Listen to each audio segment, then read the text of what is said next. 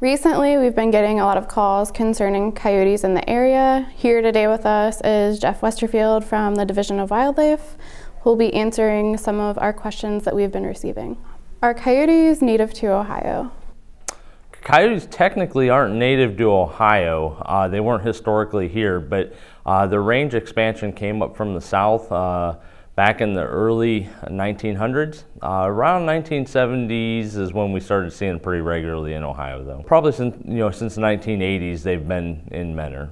As coyotes move around a little bit, move to where they're looking for food, sometimes you will see a localized area of an increase of the population in that localized area, but overall we think the population is relatively stable in the state. Are coyotes only found in rural areas?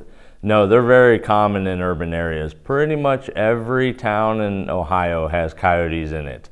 They are a very adaptable animal, so for them to be able to adapt to an urban environment is nothing for them. They do it very, very well. What do coyotes look like? Well, coyotes are typically right around 30 to 40 pounds. They're typically kind of a gray colored, although they will get, people will confuse them for German Shepherds a lot of times. They do have a lot of that German Shepherd kind of coloring, but they can range everything from a really dark rusty red to a jet black color. So they have a real wide range of colors. The biggest things to look for are typically they typically have pretty pointed ears and have a black tip tail.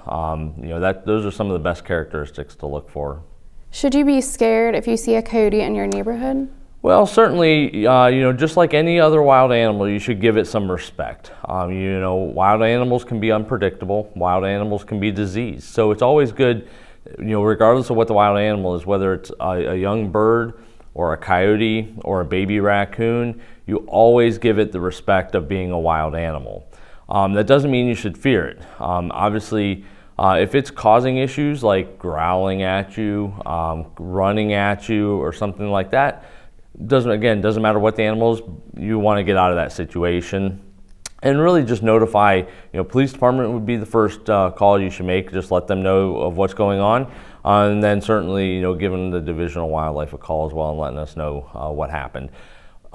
It's not a really common thing for them to really be aggressive. So, really it's not anything to really be fearful of if they're just going through your backyard. They're, again, because they can adapt to urban environments, they pretty much keep to themselves very well, and that's their general trend. So should I worry that coyotes will attack my pet? If you've got a pet and you're going to let it outside, you should always be mindful of what you're doing. You're putting it outside.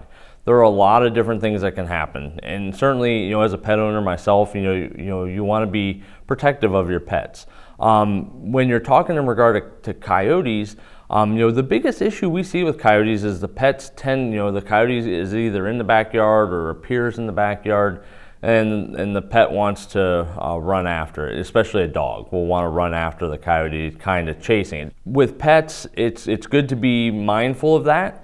And so anytime you let them outside, the best thing, and it doesn't really matter what time of the year, it's good to always have them, contained, either inside of a fenced yard or on some type of lead. If a dog's chasing a coyote, its first instinct is to turn and run and get out of the situation. It doesn't want to fight, it's going to end up expending a lot of energy to do that. So there's no reason for it to have to want to do that. It just wants to do its thing. And that's primarily just, hunt for the little rodents and mice and stuff that make up the big part of its diet.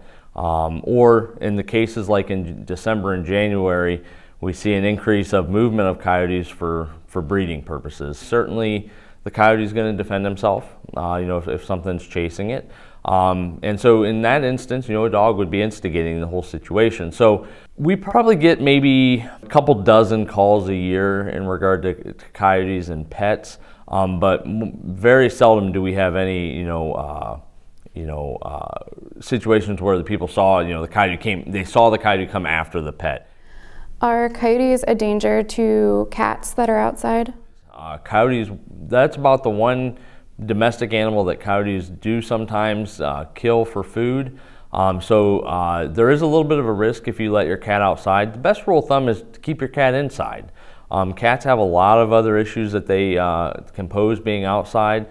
They can transmit disease. They can also have an effect on small bird populations and also those rodent populations as well. So the best rule of thumb with cats is to keep them inside. Just know that if you do let your cat outside, it does run a risk of potentially, being a meal for a coyote. But at the same time, they also run that same risk of getting injured by another domestic dog that's outside, another cat, a raccoon, or getting hit by a car as well. So there's a lot of negatives for a cat being outside. Best rule of thumb is to keep it inside. What do coyotes typically hunt and eat? Their primary diet is rodents, so mice, moles, voles. They really focus on the small rodents, easy to catch, and typically there's a lot of them. They will also take care of roadkill that's on the roadways. So the third part of their diet is really grasses. Just like us, we need vegetation in our diet, so do they. So they'll spend a lot of time eating grasses as well. But that makes up the vast majority of their diet. Do coyotes typically travel and hunt in packs? They will, be out hunting together, but they are really solo hunters. They want to, what they kill is for them, and it's for their food. They don't do coordinated attacks really, so they may all be out there moving around at the same time hunting, but they're not really doing it together like in a pack sense. Coyotes are really social animals, so they spend a lot of time howling with each other just to kind of let everybody know where they are and what's going on. But coyote howling isn't them looking for a meal. It isn't them, talking to each other to do coordinated attacks and and stuff like that. It's really just them socializing with each other, and just in general, they're much like humans. We like to talk a lot, and so they just like to communicate with each other on a regular basis. Do coyotes carry any sort of diseases? Yeah, they do carry diseases. One of the things that I always say is that people don't really understand why you take your pets to the vet to get vaccinated. That's for coyotes and other wild animals. So especially dog owners will get canine distemper shots for their dogs, partially because there's canines out in the wild that carry distemper. So you want to, you're protecting your pet from those diseases. So we do know coyotes do carry and do get distemper. That's probably the biggest, one of the biggest diseases they get. They are also potentially susceptible to rabies, and this area around Lake County has dealt with rabies in the past, and it's nothing to say that it wouldn't pop up again. Does rabies or distemper cause any sort of aggression in coyotes? It is a neurologic, it can affect their brain, so it's hard to say exactly how each animal will behave when it gets sick, but one of the symptoms of both rabies and distemper is they can be aggressive.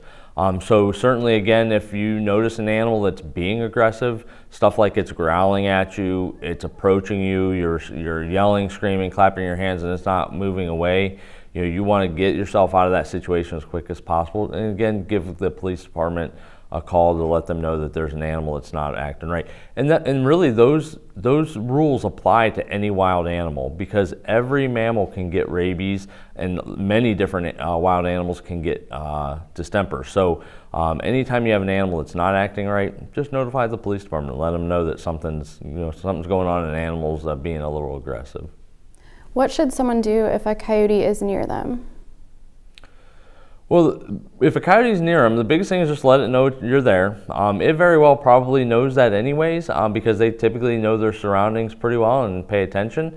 It'll perk up usually, look at them, and then usually kind of turn around and kind of just slowly walk out of the area. Again, even if it doesn't turn and run or turn and walk away, as long as it kind of, you know it's there, he knows you're there, just keep your distance. Again, probably, you don't want to ever approach a wild animal, just kind of keep your distance. You really don't have any concerns of coyotes attacking you. We get, people all the time that, we talk to that say, hey, I know somebody that got attacked, but more often than not, those are usually, fables or myths that are being promoted. In the whole history of Ohio, we really only know of one verified coyote attack on a person, and that coyote was sick. It was killed after it injured the person. It just simply bit him on the leg. No major, it didn't, wasn't like going to kill the person or anything else, just ran up, bit the guy on the leg. And so they worked to get that coyote tested, and it did come back positive for rabies. So, you know, again, when an animal's sick, everything gets thrown out the window. All the rules go out the window.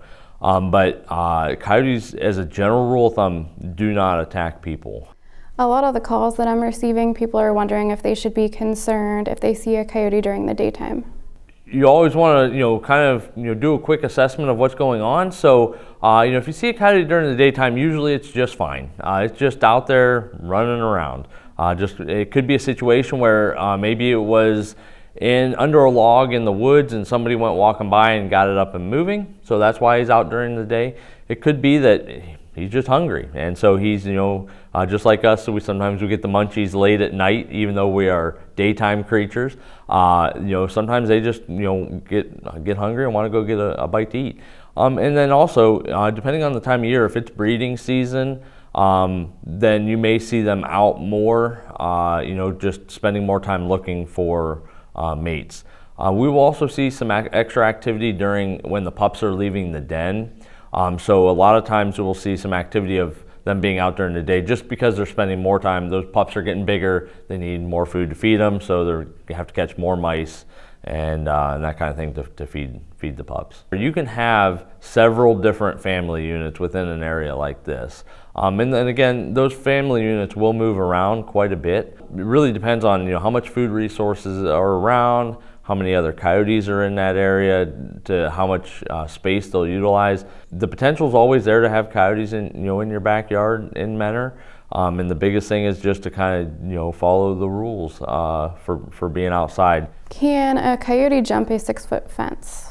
Well, they can't probably jump a 6-foot fence, but they can climb. But if they come to a barrier like a fence, their first really route of trying to get across that is really to go under the fence.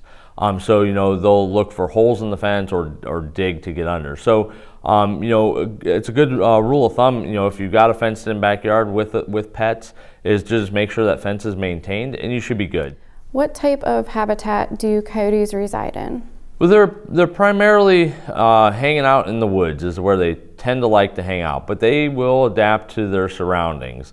So sometimes you'll find them using concrete piles, you know, areas under decks and sheds, porches, that kind of stuff. So they're pretty, you know, adaptable to where they can, you know, live.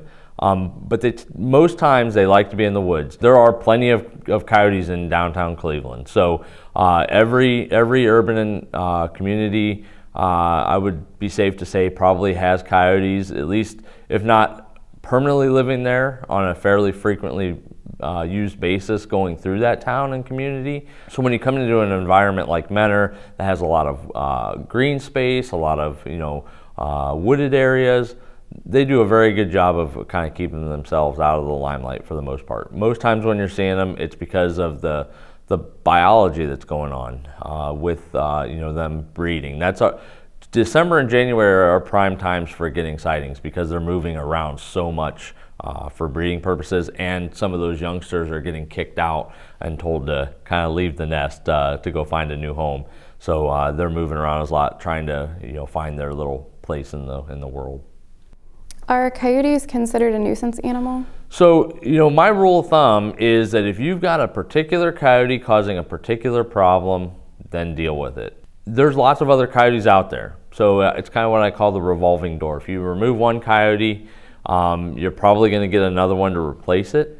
There are instances and some research out there that shows that if you actually remove an alpha, so the head male, head female of the family unit, that sometimes that actually, you know, now you've got a bunch of coyotes out on the fringes that are looking to become that alpha for, you know, because that other one was removed. That actually can increase the you know, coyote movement and in some regards the density for a period of time until that all gets sorted out. So again, as long as you know, kind of run with the rule of thumb, deal with a particular coyote that's causing a particular problem, then you should be okay to go ahead and address that. Is it necessary for the city to organize a program aimed at controlling the coyote population? Really the biggest response from the city is just to be there for the residents for the issues that are not normal. So with the police department responding to issues that where they've got especially where there's a repetitive problem in a certain area, responding to an issue where there's a coyote being aggressive or something like that. But aside from that, there's really no probably need for the city to do any control programs or anything like that. Really it kind of, because again, the general rule of thumb is a coyote causing a particular problem are the ones that you deal with. There's really no reason to do any large scale management of the coyotes. They really keep to themselves. As long as they're doing that, really the best course of action is just to stay the course that they've been doing. What are the coyotes' place in the ecosystem, and what would happen if they were to go away? Certainly if coyotes were completely removed out of the system, we would probably see an increase in fox, which is just another smaller canid, really acts the same as a coyote. And then you would also probably see a little bit in the interim there, an increase in the rodent population, because obviously they're not taking care of that problem. And again, they take care of a fair amount of dead things that are out there. So, not necessarily just roadkill, but, things die because they're sick or old, all kinds of different animals. So they'll take advantage of those animals that are out there. So there's really no easy way to remove a coyote from the ecosystem. They're here to stay. So, as long as they keep to themselves, we should be good to go as far as allowing them to live amongst us. Can you coyote-proof your yard? Well, you can't really coyote-proof it, but you can do a lot of things to kind of deter a coyote from wanting to be in your yard. So definitely, making sure there's no food sources out there for it, such as pet food and that kind of stuff. Making sure that any bird feeders or stuff like that that you're using are clean and there's not a lot of leftover seed on the ground. And making sure that if you've got a fence that it's maintained. Stuff like that can go a long ways to keep coyotes, away from your house. If you've got brush piles and that kind of stuff, those do sometimes provide some benefits for other wild animals, but it can also provide a home for a coyote as well. So you just got to really, kind of really take a second to look back at your property and see if there are things that you could or couldn't do to maybe deter it from being there. And certainly if you ever have questions, you can always contact us at the Division of Wildlife and we can talk to you about your particular property and give you some ideas of what you can do to maybe keep coyotes away from your property on a less frequent basis. Well, thank you so much for coming in today to answer our questions. Yeah, no problem. And if any residents have any further questions that they have, they can certainly either look at our website at wildohio.gov or they can give a call at our district office at 330-644-2293 and we'll be able to answer any questions that they have.